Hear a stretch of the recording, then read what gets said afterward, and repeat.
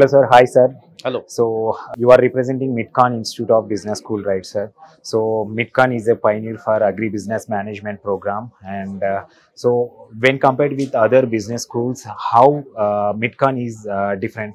Okay. Midcon Institute of Management started agribusiness management course in year 2006. Even I would like to tell you one thing, that we are the pioneer in agribusiness management because firstly we have started this course in agribusiness management in Pune, and Pune is known as an industry hub and even the Oxford of East. So agriculture is the field where there are plenty of opportunities. Even 20% of the Indian GDP is depends on agriculture. True. It is the tradition that 70% of the population is depends on agriculture. So in the view of that, we have started this agribusiness management course in Pune, and our syllabus is industry oriented. There are two sectors in agriculture: input sector and output sector. There are companies, those who are related to input sectors, such as the seed companies, pesticide companies, fertilizer companies, agrochemical companies, and there are few companies which are related to output sector, such as there are food processing companies, export companies, there are the banks which are related to agriculture. So by studying of all these things, we have started this course, and we are different from the other institutes offering agribusiness management course. Is we are offering the quality education, we are offering the quality placements, and our curriculum is designed and divided in three parts. The first part is the technical agriculture subjects.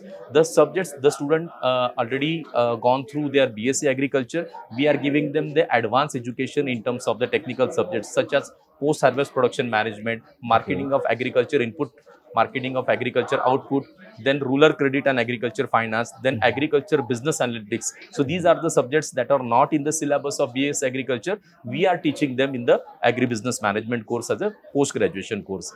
Right.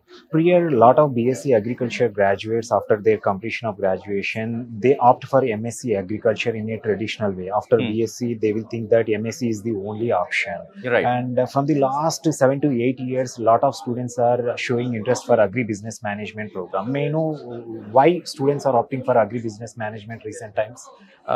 This is a paradigm shift. Actually, traditionally the student think of going for MSc agriculture, but if you see the statistics, the number of seats available and the number of applicants, there is a huge gap. So there is a gap between the expectation and reality. So the number of seats for MSc agriculture are very less and the number of applicants are very more. So it is not possible for each student to get the admission for MSc agriculture. So the student think of the competitive examination, the student think of the business, the student think of to get job after agriculture. But see, agribusiness management is a course which is a very simple way to get in the corporate world. So if they think about agribusiness management, they can easily enter in the agriculture companies. And nowadays, if you see that many foreign companies are investing in agriculture. Even recently, I got to know that TCS is the company which is in information technology. They are investing a lot in agriculture. Even Ninja Card is the company which is the sister concern of Infosys.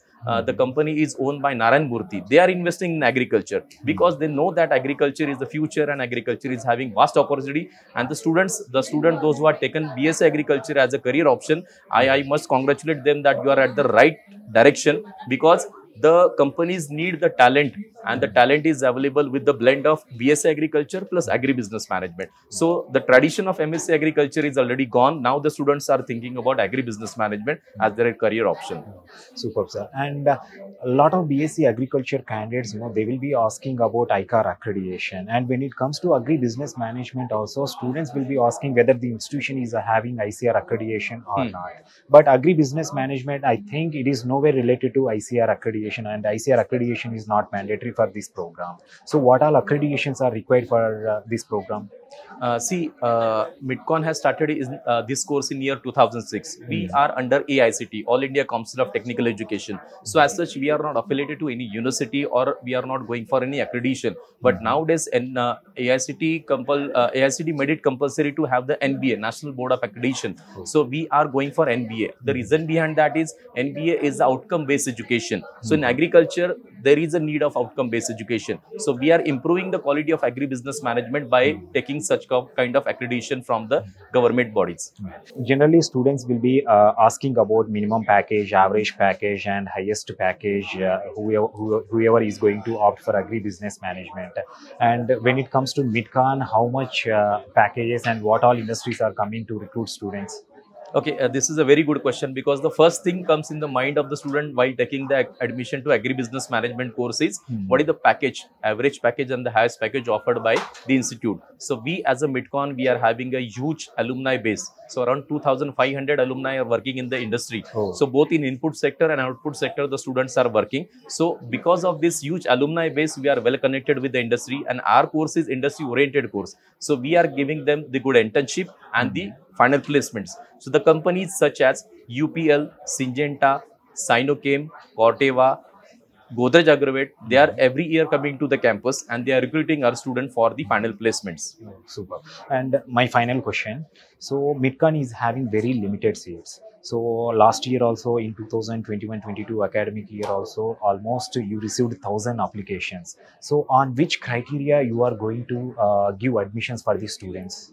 Yes, we are the institute, we are having our own selection process. We usually follow the performance of the students on the basis of three criteria. First is the written communication, second is the group discussion, and the third is the personal interview. Because we would like to see the candidate, if this candidate is good, we can able to place him or her in a good company. So Right. we are having this criteria for selection, and as per AICT, we are having the criteria of 10, 12, graduation, minimum 50%, and the student need to appear for any national as well as the state level examination. Oh, superb, sir. You gave great information for the students who are looking for agri-business management program. Thank you so much, sir. Sure, sir. Thank you. Thank you very much.